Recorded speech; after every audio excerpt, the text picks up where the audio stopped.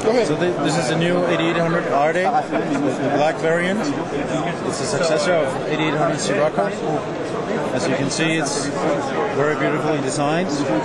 Black monolith, metal and glass. It's a beautiful design, but it's also a very powerful phone to use. It's got an OLED display with up to 16 million colors.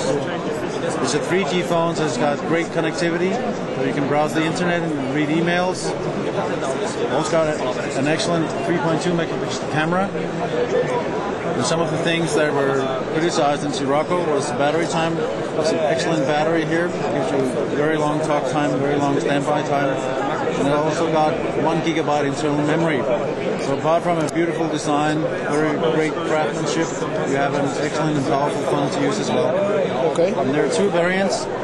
The other one being 8800 Sapphire Arte. Sapphire refers to the sender select key, which is a real sapphire. And we have real leather panels, gold leather, back and the front. Specs are the same, price point a bit differently, a bit higher here, more exclusive materials.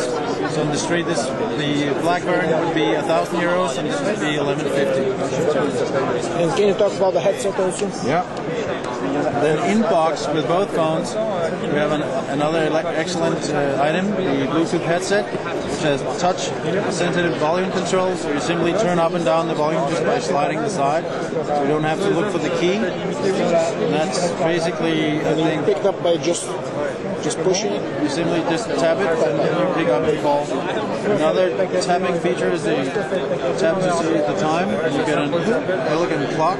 And also, the third thing, using the sensor built in, is turn to mute, so you get a call and you simply turn the phone around and it mutes the call.